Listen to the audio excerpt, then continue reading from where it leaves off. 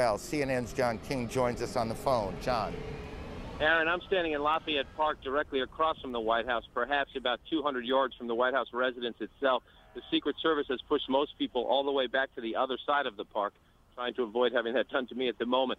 Just moments ago, they started slowly evacuating the White House about 30 minutes ago, and then in the last 5 minutes, people have come running out of the White House and the old Executive Office building, which is the office building right directly across from the White House. About 10 minutes ago, there was a white jet circling overhead.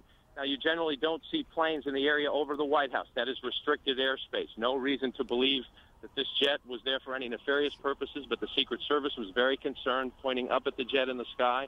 It is out of sight now, best we can tell, but they've evacuated the entire White House staff and the old Executive Office, as well as some townhouses that are government offices. Many of our viewers might know Blair House, where other international leaders stay when they are in Washington.